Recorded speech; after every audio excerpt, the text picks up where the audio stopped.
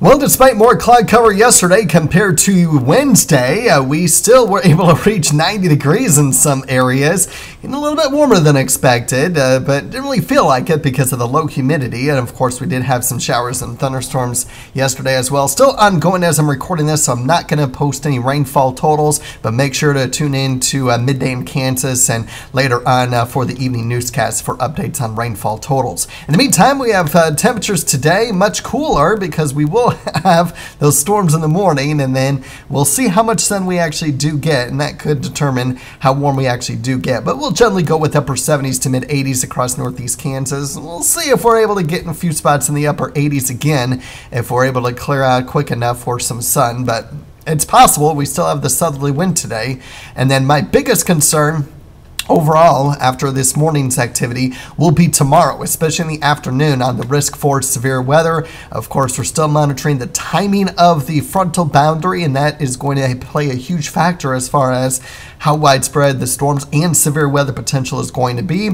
We're also keeping an eye on a very low chance that there could be some storms early in the morning as well that could hinder severe weather development later on in the day. But when it's all said and done, here's what I'm thinking. Of course, we have to deal with this morning's activity, but as that continues to push out of the area, we should generally be dry between this afternoon and Saturday morning.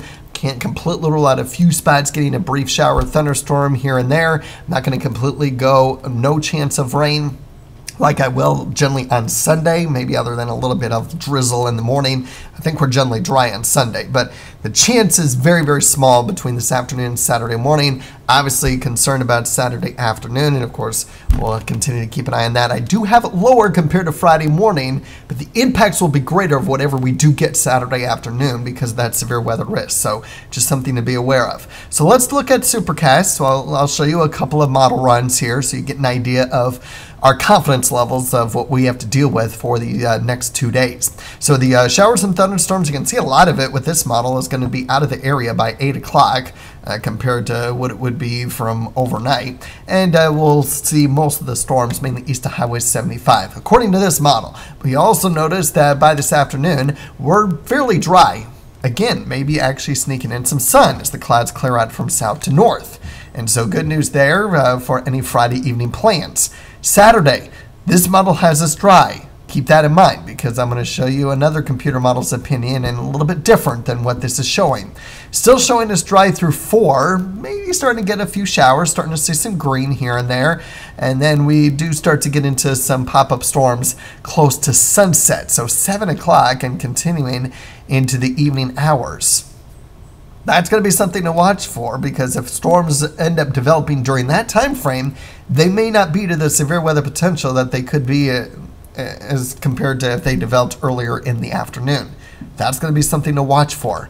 As far as rainfall totals are concerned, through 10 o'clock Saturday, you'll notice that some areas will get very little, if anything at all, and some areas could get some locally heavy rainfall. So that's going to be something to watch for. In the meantime, here's another computer model showing that we are dealing with those showers and thunderstorms this morning, and then maybe a little bit in the early afternoon hours, but certainly as the afternoon progresses, drier conditions, getting a lot more sun shortly before sunset tonight compared to that first one, so it'll be something to watch out for. Bottom line is it will be dry, just a matter of how much clouds still linger.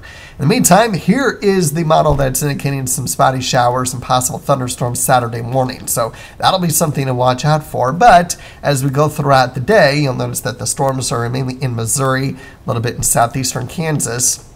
Even with those storms, we do get that second round almost in the same areas, well, a little bit farther to the west, but in southeastern Kansas by 2:30. So out of our area, we might get a little bit of it starting to backbuild into our area about 6 o'clock, but not a lot. But it is showing at least something, especially for our eastern communities. And that looks like the main takeaway is it's mainly going to be for our eastern communities that will hold the best opportunity for rain. You can see by Sunday we're completely dry and sunny, so no problems there, especially for the Chiefs game. So no problems for tonight's games. Maybe an isolated shower thunderstorm. Probably going to be dry. But Saturday afternoon, I'm most concerned about all the college games. I'm most concerned about the KU game. That's what I'm most concerned about because that's the farthest to the east. But we will monitor the Washburn and Emporia State game that begin at 1. maybe some storms popping up towards the end of the game.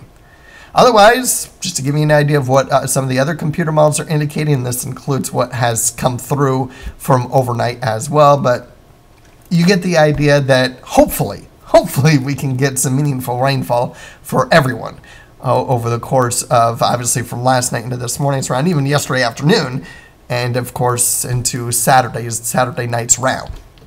So once we get past today and tomorrow night's storm chance, we're dry for the rest of the 8-day forecast period. I did take next week's storm chance out. Doesn't look to be a great chance for rain during that time. I did want to show you what October's outlook is indicating as the Climate Prediction Center released its outlook yesterday. We have equal chances of below normal temperatures and above normal temperatures. And what are the normal conditions for October? So that's good news. We definitely need the rain. Hopefully we can get some much needed rainfall heading into these next couple days, which may end up being our final opportunities for the month of September. But obviously we'll continue to keep an eye on low chances, low confidence and low chances of possible rain next week as well. But all in all, temperatures remain fairly steady, lows in the 50s to near 60 and highs generally in the mid 80s. Have a great day, stay weather aware, and make sure to check back for tomorrow morning's forecast to get the latest on what to expect for the second half of the day.